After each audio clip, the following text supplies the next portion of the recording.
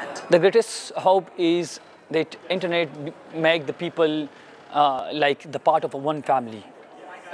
Like you are from the US and I'm from Pakistan, still we can contact, still we can make changes, still we can make some arrangement from their countries.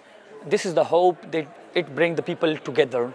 It brings the ideas of the people together, and they came the people under the one umbrella. But the greatest fear is that the political discriminations, the religious things on the internet,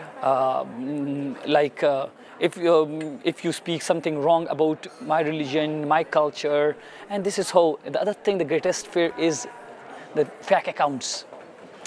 It's very much important that we should regulate it, we should regularize it, we should demonstrate on this, and we should have to take decision on this.